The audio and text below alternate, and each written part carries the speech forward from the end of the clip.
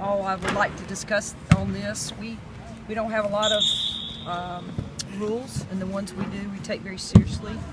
And we had a couple of young ladies not live up to our academic standards and academic standpoint, so we will have 2 young ladies missing 1 game. That'll be Ariel Massengale and Andrea Carter, and 2 other young ladies missing 2 games, and that is Sierra Burdick and Janet Tucker, as Janet is allowed to play.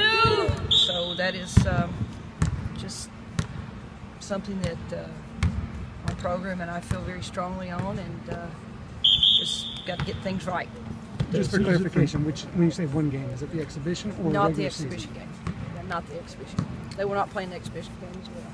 It's 1 regular season game. Is this class related? Missing class or? It's, yeah, academics